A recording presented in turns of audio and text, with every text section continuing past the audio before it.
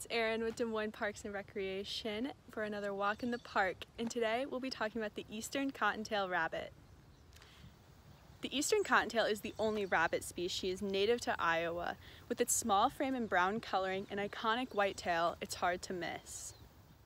With a top speed of around 35 miles per hour, these rabbits are great at escaping from predators. For being fast runners, they only spend their life in about a 5-acre area. If you happen to find a nest of baby bunnies with no mother in sight, do not fret, for the mothers only spend a small amount of time at the nest to try and keep their babies hidden from predators. Simply just replace the cover and leave the area.